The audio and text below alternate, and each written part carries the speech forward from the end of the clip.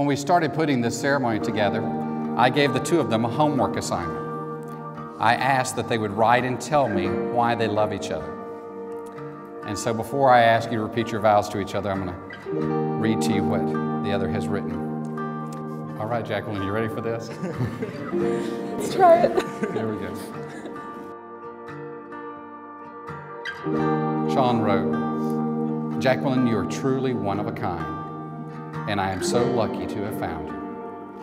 You won me over with your love for yacht rock music, and now I am fortunate enough to become your husband. Please know that I am never going to give you up, never going to let you down. I warned you about song lyrics, didn't I? I am truly blessed to be marrying the perfect person for me. Jacqueline, thank you for everything, and I love you.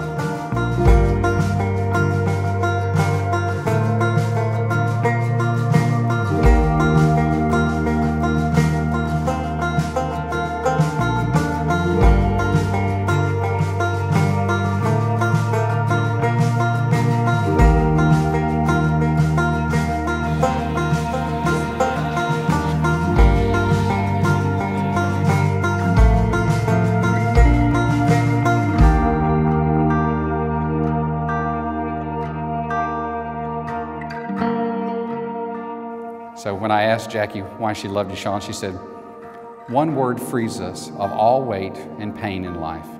That word is love. I fall more and more in love with Sean every day.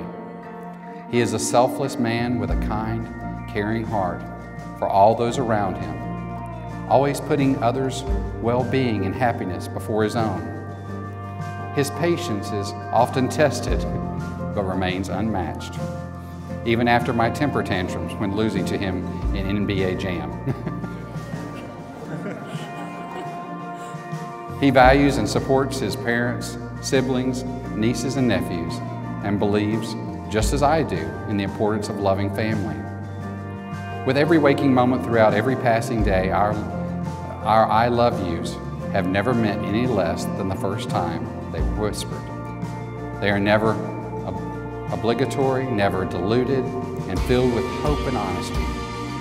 A strange, winding road called fate brought Sean and I together. An endless, selfless love for each other will keep us together.